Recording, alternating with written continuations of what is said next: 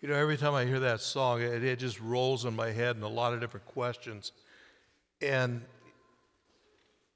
this morning, as I start this second sermon, it's like, wow, how much of our lives, no, I'm going to make it more personal, how much of my life I put on, I know what's coming next, and then I respond.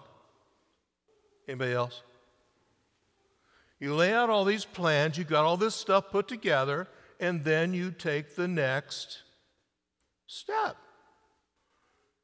And then we have Christmas that just blows all that out of the water. You know, we've been going through some terms that just don't fit with the world anymore. Peace, irony. It's something that is just not a peace that the world gives. It's a peace that comes from Him. We talked about hope. Well, I hope so. No, hope is a process. You go through this process in preparing for things, and then even if something gets blown out of the water, you're okay because my hope is not in the world, it's in Jesus Christ. Blessed. Pastor Nick talked about, well, we talked about blessed with this too, and just, I am blessed because everything's going according to my will. Or renewal. Renewal is the same concept that says, I'm doing better, therefore, instead of understanding renewal is not something we do, it's something He's done. And so today, as we join together under one of those hard, totally blown away by our world, is the word love. What is love in our world today? I came across this slide. It helped me just make it real clear. Agape. It's ultimate love. Most of the times the word love is used in the Bible. This word is what is used in the Greek. Not eros, sexual love, philea, or phileo, friendship, or storge, which is family love. I want you to look at the next line. Agape, unlike those other three, is not a, altogether, what's that word? It is not a, how you feeling today? Tired. Good. Love is not a feeling. It's a way of life. It means doing what is best for someone despite your feelings for them. Anybody ever heard of John 3:16? For God so, because we all deserved it. In spite of ourselves, God sent forth His Son because He is what real love is all about. How does this really come into practice, or how does it really materialize itself in our lives that love is more than just something we talk about or an emotion or a feeling? How does it really become agape? Where'd Jane go? That way. Hi, Jane. Thank you for reading. You could have just recited that from the times you've done it in the Christmas story, right? The story of Mary. How did she handle all this stuff that happened? I want to take you through a 3-step process that's going to end with a 4th. Ask, seek, knock. The angel of the Lord appeared to Mary and said, "Hi, you are highly favored by God." Okay, anybody want to take that one on? You are really blessed by God. And Mary goes, right. Next. What's next? Guess what, Mary? You're going to have a child conceived by the Holy Spirit.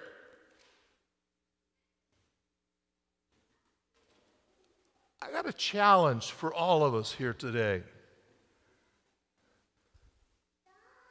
Every one of you is blessed by God. You are highly favored by Him. He gave His only Son to die on the cross to pay for all your sins. You are highly favored. He's got a job for you to do. How do you feel?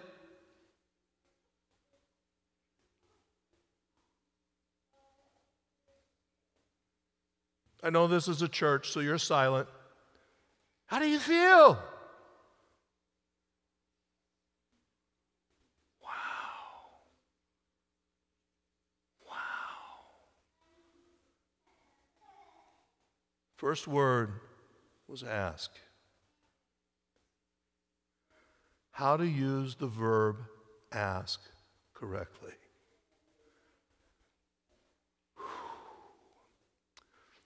I'm going to start with a negative example, okay? Well, I already know the answer to this, but I'm going to ask it anyway for all the other people who don't know. Ever heard that before? I have, way too often. I don't know the answers, but I know the one who does. And He's the one that I ask. Anybody else?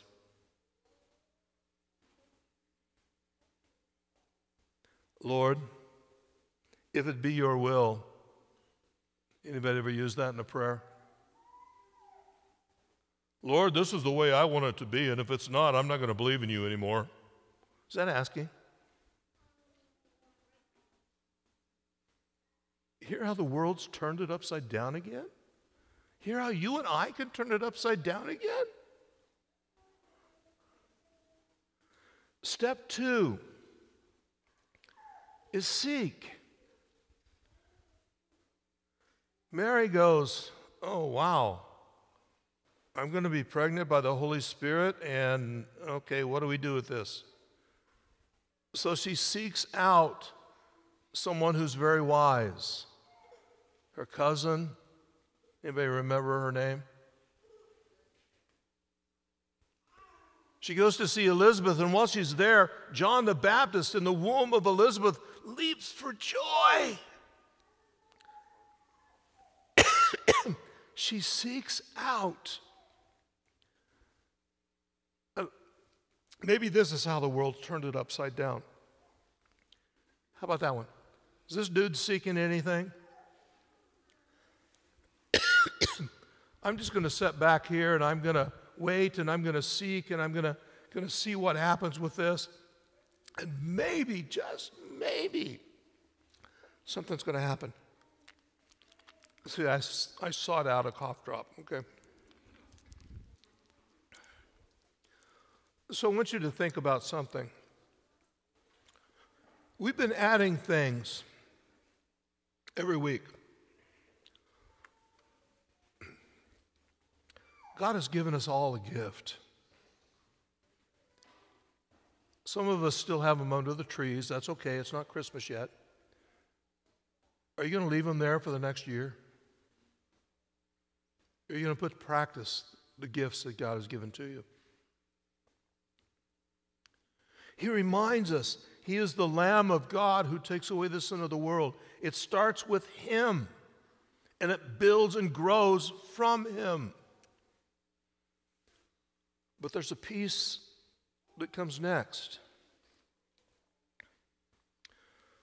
Anybody know what these are? We were going to get a rotary phone, but we didn't think you would know what they were.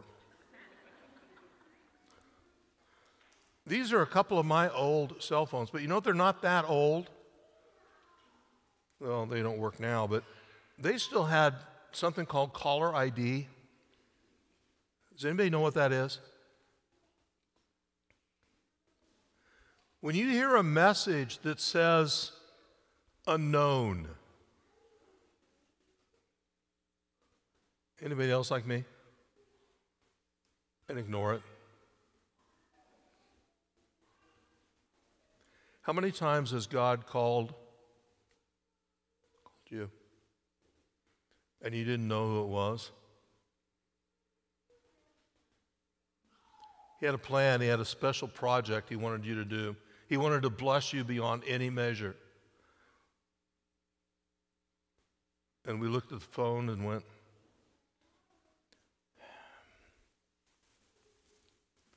nope. I'm going to get personal. This morning I was taking a shower, and our shower has a skylight above it. Don't ask me why it was there when we bought the house, okay? We had a skylight above the shower. And I am in the shower, and I'm going, oh, this feels so good. And I looked up, and it was like there was an eye looking at me. The moon was perfectly positioned in the middle of the skylight. The haze was starting to roll in, and there was this, whoa.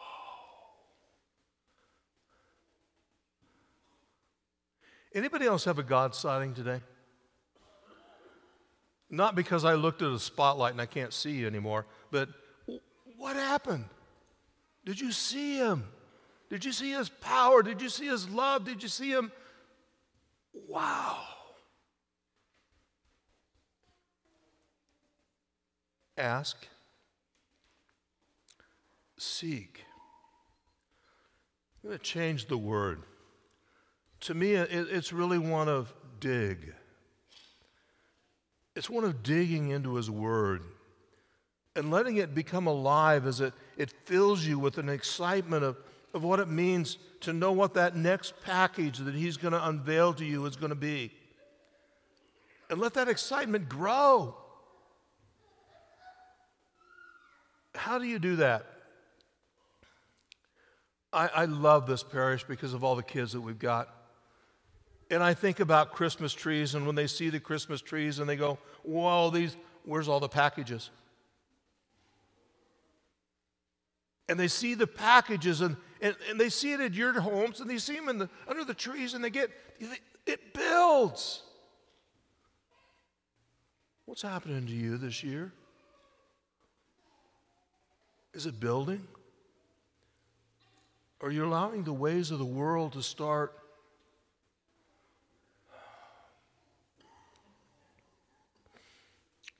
One of the things that's happening to me right now is my sinuses are releasing again. We have an awful lot of flowers up here.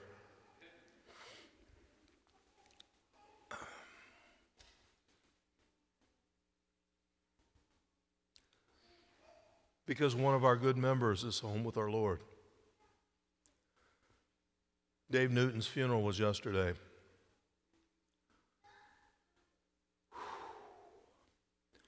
Ask, seek, dig.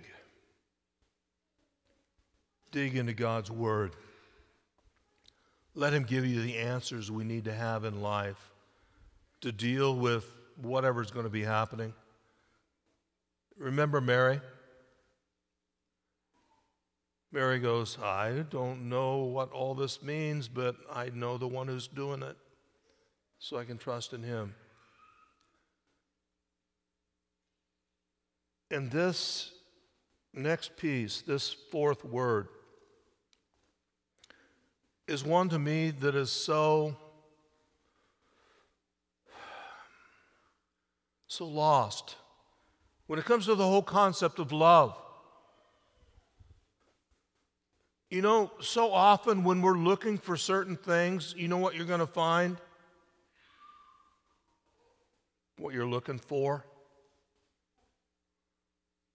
You want to find fault, you want to find reason to be angry, you want to find reason for whatever. Guess what? You're going to find it. Ask, seek, dig, and get ready to find Him. If you want the mercy of Jesus Christ in your life, don't find fault with others. Seek his forgiveness. Be kind and show mercy to, just like he's done, everyone. Let kindness be your watchword. Discover the good.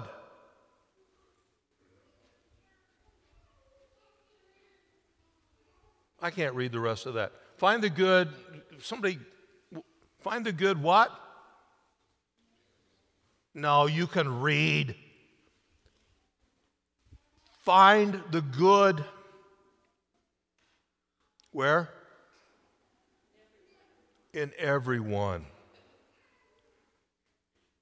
Can you believe Jesus Christ has found some good in me? Don't look too hard. He's done the same for each and every one of us. Find the good in everyone. See the possibilities. Use every opportunity to discourage other people. Is that what it says? For if the Lord found fault with your idle words or your unkind acts, or what chance would you have? Let kindness be your watchword. Last week, I used this slide, and I had to bring it back because to me it just speaks so many volumes about what this is all about. Unpacking the gift of God. Letting the Lamb of God who takes away the sin of the world start with us as he takes away our sin. And when he's calling to us with his love and wanting us to do things, we say, "Here am I, send me, send me." Why? He leads me beside quiet waters.